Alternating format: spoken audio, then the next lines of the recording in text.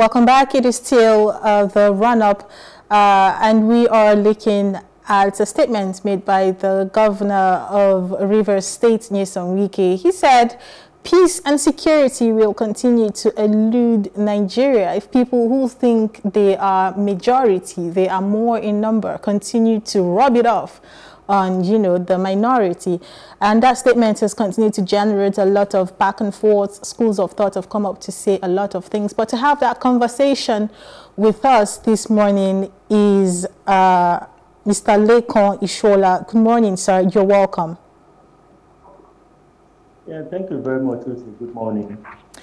All right. So you're familiar with the statement the governor made yesterday. How do you react to such a statement? Yeah, I read the statement. I read it in the news, and just like any politician would, try to latch on popular sentiments, I believe that's what Governor Wike was trying to do.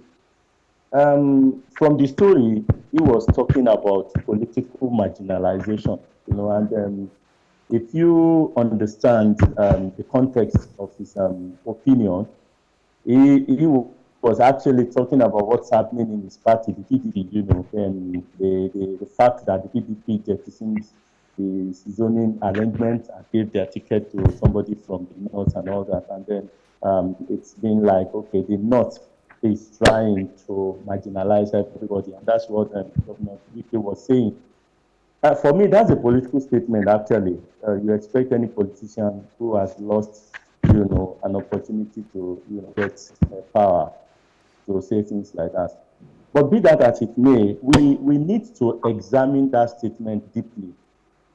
Politicians just throw words and facts, numbers, which they create on their own and all that. But yes, there is marginalization in Nigeria, no doubt about that. But there are at least two levels of marginalization. The first one is, the political marginalization, and then the second one, of course, is the economic marginalization.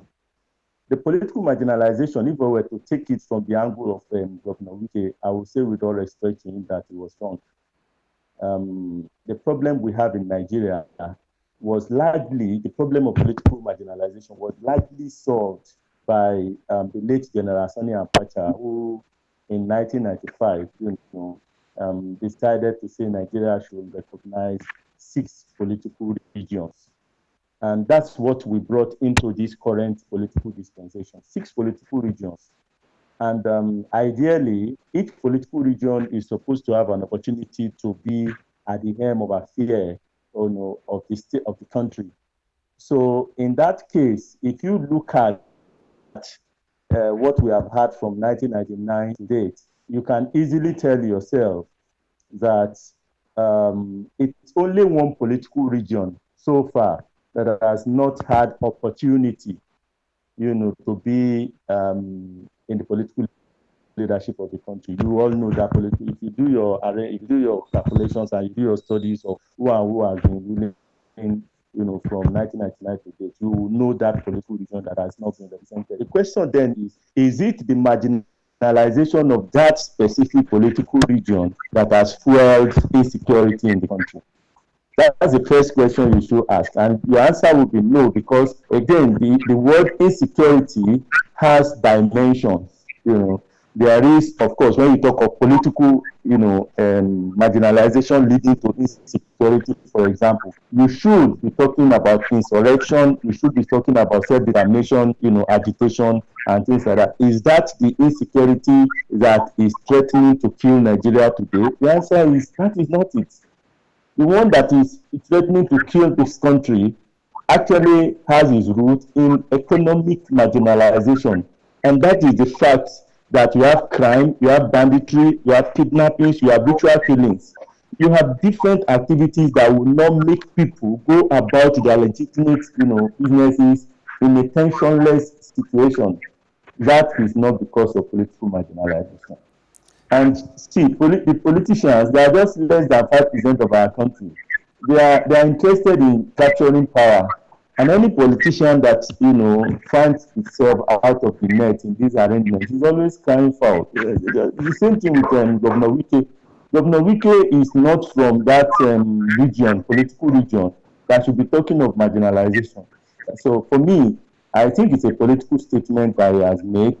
But the fact is, yes, we have marginalization. What is fueling our insecurity is not the kind of political marginalization that Governor Wike was, talking about in his statement. It is actually economic marginalization of a large segment of this country.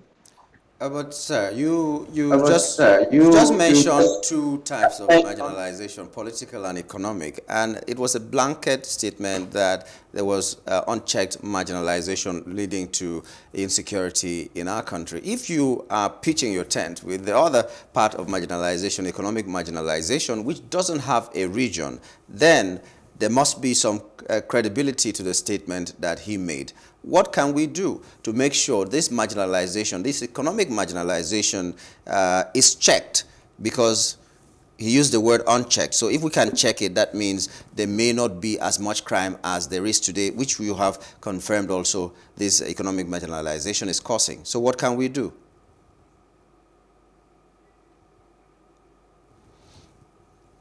Well, I don't know. Sometimes any statement that is made by even you and I, if I make a statement that is against a particular political party, whether my statement is true or not, I will be branded another, the opposition political party. Yes. So if I'm making a statement against the PDP, for instance, they will say I'm APC or Labour. And if I'm making a statement against the other party, they will say I'm the opposition. Why do we always have to look at every statement made as a political statement? And I think Governor Wike was taking a swipe at some other perspectives and aspects when he made that statement. Because if you narrow it down and call it only a political statement, and then when you read through the story of what he said people who think they have more numbers, they have more power, rubbing it off on the minorities.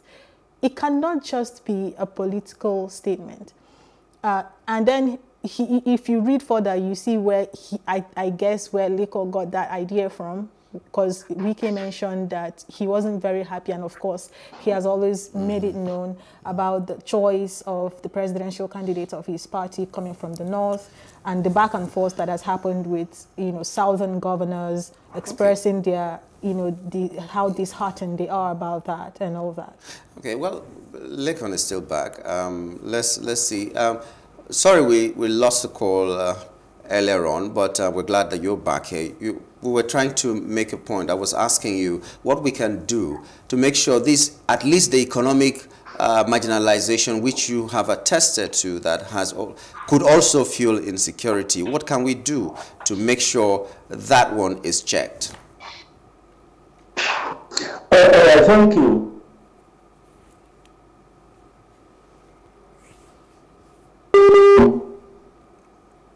Hello. Fact is, okay, yeah. we have, can you hear me? Yes, we can hear you. Go ahead.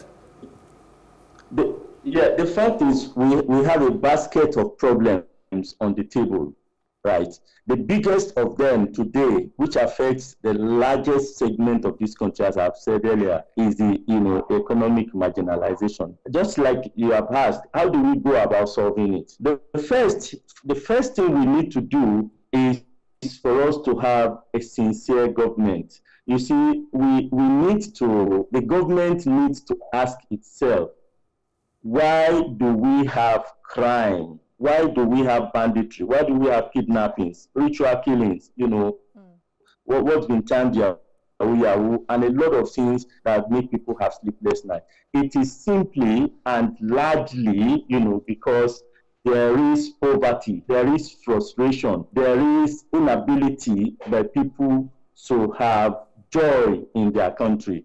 And how does that come about? Just a moment, Mr. Ishola. You raised a point that we need to have a sincere leadership. That is where we can start to correct what we need to correct. And if we're trying to decipher between the economic marginalization and political marginalization and set that dichotomy and remove political, how can we have sincere leaders when we have a political marginalization, which you said may not even be directly responsible for insecurity. Because a lot of people have argued that we have the kind of leadership we have now because of political marginalization, where a group of people, because they have the numbers or they are set to have the numbers, dictate who becomes who in our country. So I'm seeing a relationship here. I don't know if you see that relationship as well.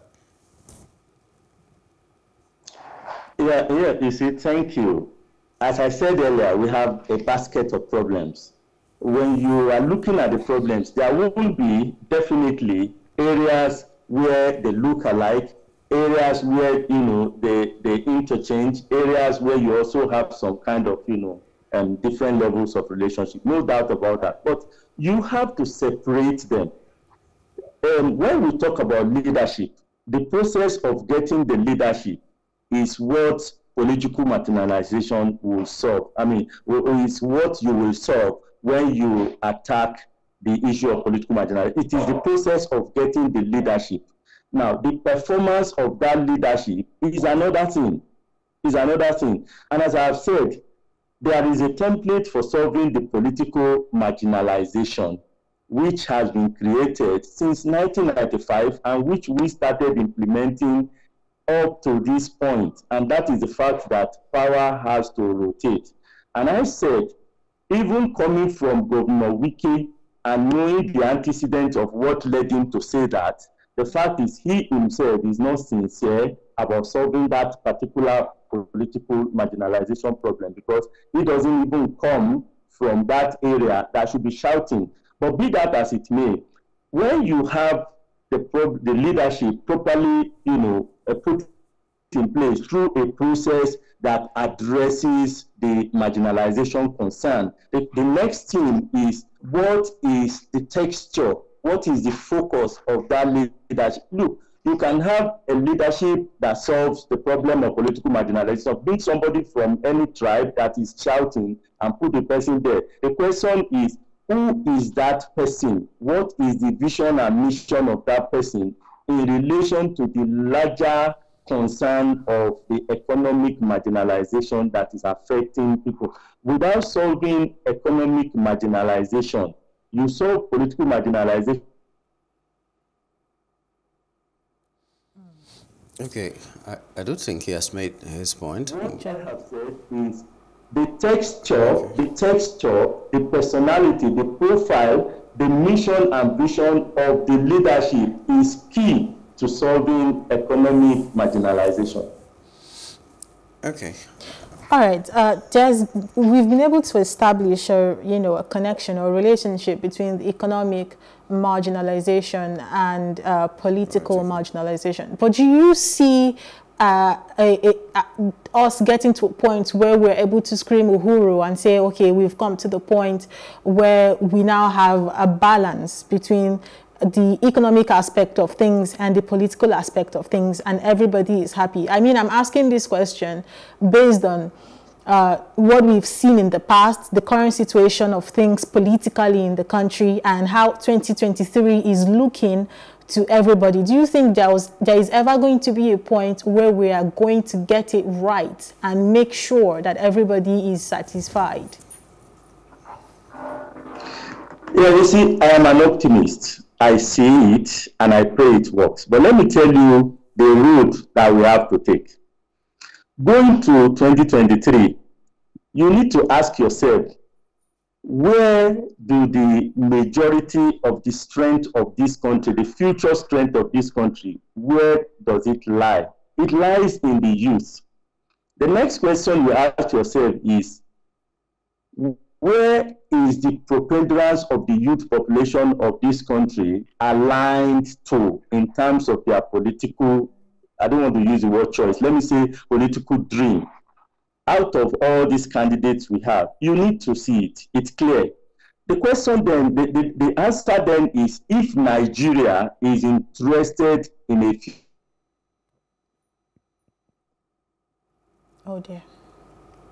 best of our strength as a country, Nigeria, as we go towards 2023, should allow the voice of the youths, to count.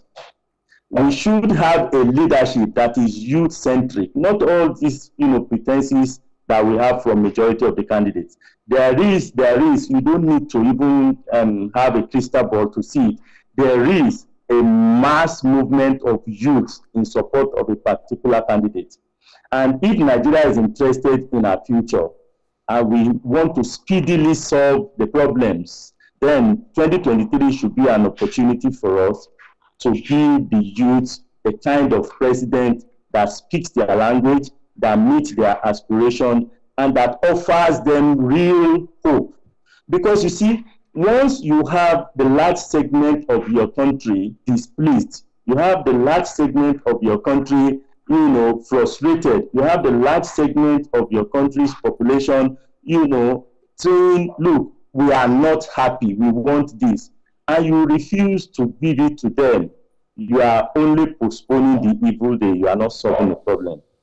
But if we as a country are interested in solving our problems, I can tell you one thing. Look, I can tell you the scenario that I believe will play out. If, for instance, the youths, the president we have in 2023 is the president that the youths really want. And don't forget, the youth represents over 60% of our country's population. Now, factor in the fact that by 2027, for instance, the average 17, 18-year-old Nigerian would be 21, 22 in 2027. And he is already, or she is already, seeing a picture of hopelessness. And you don't give them, or you don't give people like that, opportunity for hope, opportunity for, excitement, opportunity to embrace their country. You can see that by 2027, what we are even witnessing now is a child's play in terms of this effect of economic, marginalization. The youths are angry, not because the president is not from their part of the country or whatever. That one is for politicians. The youths largely are angry because there are no opportunities for sincere, legitimate expression of their talents, of their dreams. That's what is fueling it on their own part. You understand? And then secondly, there is poverty, mass poverty fueling all these things. Now, how do you get out of this mess? The first thing is to give the country to the youth and tell them, hey, this is the country. What that does immediately is that it makes everybody to embrace the country. It makes everybody to love the country and to want the country to survive. And once you have that, once that comes, hello, can you hear me? Yeah. Yes. Just wrap up, please. Okay, yeah. So once you have that, you realize that the issues are half solved, and the other ones you can solve along the line. You don't solve the problem of the country in 1, 2, 3, 4 years. You solve part of it, but it's important to start from the most important aspects of it. All right. Thank you, Mr. Ishola, for your thoughts on the issue of this marginalization as brought to us by Governor of Rivers State, Nyesom Wike. We thank you so much for being a part of our program today. Thank you very much, Plus TV Africa. I'm grateful.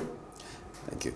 Yeah, he made this point. One takeaway from what he was saying is that give the people their choice. I would not subscribe to, okay, just carry it and hand it over to the youths if they don't go out to vote. But if the Nigerian people vote and they see that their votes counted, no matter who wins, they will see that it was the choice of the majority. And much as I want to agree with what you just said, I'm sorry, young persons have, I think, abundantly made it clear that they are very interested, in the forthcoming 2023 general election and in the political process entirely. It's not just about the 2023 elections and they sit back. I mean, they've given a timeline of consistency. If I'm not exaggerating, let's leave whatever happened behind 2020.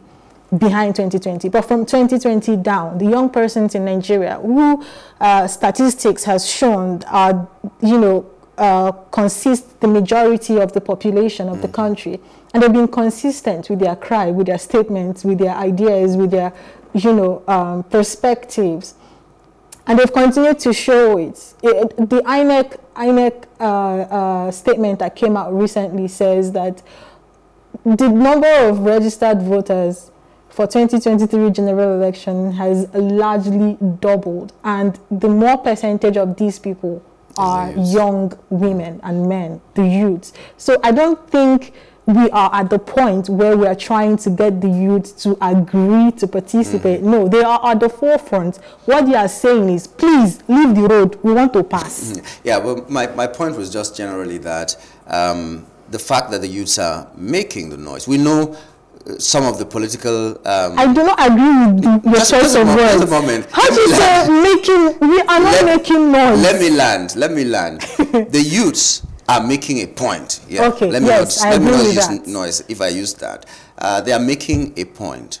But from his statement, it should not be seen like, okay, because the youths are supporting candidate ABC, the results of the elections will just be given to that candidate APC, or ABC, sorry, not APC. Yes. So the youths is also a call to the youths that whatever you're doing now, maintain the tempo, make sure you vote, and let us see that the votes count. So that when that candidate you have anointed wins, we will start to see that, okay, they're restoring confidence in the people and all that. So the work doesn't end here. It ends after February, where the elections will come. So maintain the momentum. It actually doesn't end after February, because then we have the work of holding whoever it is accountable. Accountable, yeah. Yes. So then it continues. It's the run-up for a reason. It's our government. That's how it's going to be. Exactly. I'm not saying that as a youth. I'm not a youth. It's our government collectively, because some people who are aged like I am will vote for some candidates, and at the end of the day, it becomes it becomes that all of us. Please raise your walking stick. Anyway, we'll quickly take a break now, and when we return, we'll come back with our second guest, who will be talking to us about what happened in Murtala Mohammed International Airport and what is really happening in the aviation industry. We'll be joined by an aviation expert after this break. Stay with us.